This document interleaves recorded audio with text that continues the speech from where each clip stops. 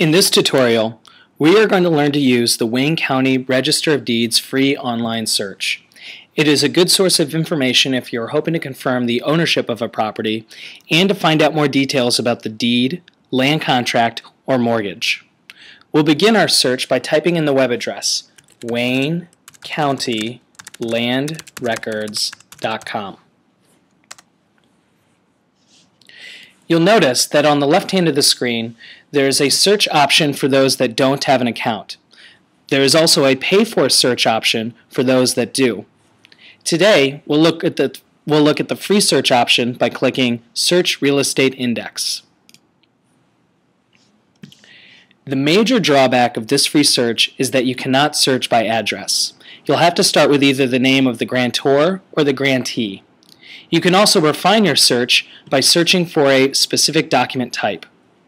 Generally, a grantor is the person or entity selling a property, while a grantee is the person or entity buying the property.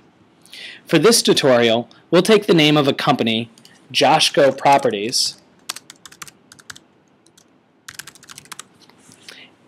and click Search. As you can see, a lot of documents appear. The Wayne County Register of Deeds records over 500,000 documents each year, and that includes liens, mortgages, deeds, and land contracts. Be sure to take note of the number of records currently being displayed on the screen. Right now, we're looking at 17 out of a total of 17 records. For searches that bring up over 200 documents, you'll have to click Get Full Count to view all the documents. That will be located here. All of the documents currently being displayed have the entity Joshco Properties listed as either the grantor or the grantee. But the list can be overwhelming. One way to organize the document is by date. If you click the Reception Date column header here, and if you click it twice,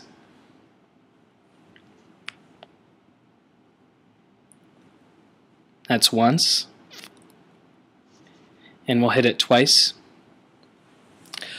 By clicking it twice, it'll bring up the documents that were most recently recorded with the Register of Deeds at the top of the list. If you're looking for a specific property, here's a tip. Use your Command key and F key at the same time to bring up the search feature. Today, we'll look up the specific property 16211 Manning. If we hit Highlight All, we can then see all of the highlighted instances where 16211 Manning has a document recorded with the Register of Deeds. You'll notice that there's a certificate of forfeiture that was recorded in March of 2011. If we scroll down a little bit further, we'll see that there's a deed for 16211 Manning that was recorded in January of 2009.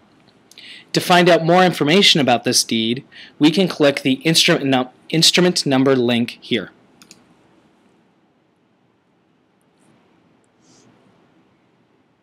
The screen now displays the detailed information about the deed and the property itself.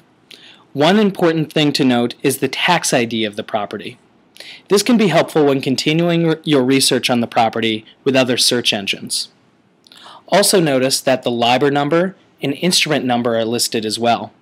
These can be helpful when you're hoping to view the actual deed document that is located at the Register of Deeds office downtown. We can see that there are several entities listed as the grantor, including a bank. You'll also notice that Joshco Properties is listed as the grantee. Joshco Properties is our best guess as to who is the current and rightful owner of the property. We can also see that Joshco Properties bought the property for a consideration amount of $8,500. Before leaving this document detail screen, you should note if there is a returnee address listed. Most often, this is the contact information of the attorney for the grantee, but it can also serve as one more point of contact when trying to get a property owner to take care of their vacant property. And that is how you can take advantage of the free online search provided by the Wayne County Register of Deeds. If you plan on searching for properties on a regular basis, you might consider setting up an account. You can do that by going to the Wayne County Register of Deeds homepage and then clicking On Demand Account Sign Up. In this tutorial, we learned how to verify that Joshco Properties has the last deed on record for an address using the Wayne County Register of Deeds free online search. In the next tutorial, we'll learn how to obtain contact information for Joshco Properties using the State of Michigan's Business Entity Search. You can find that next tutorial on CLR's YouTube page.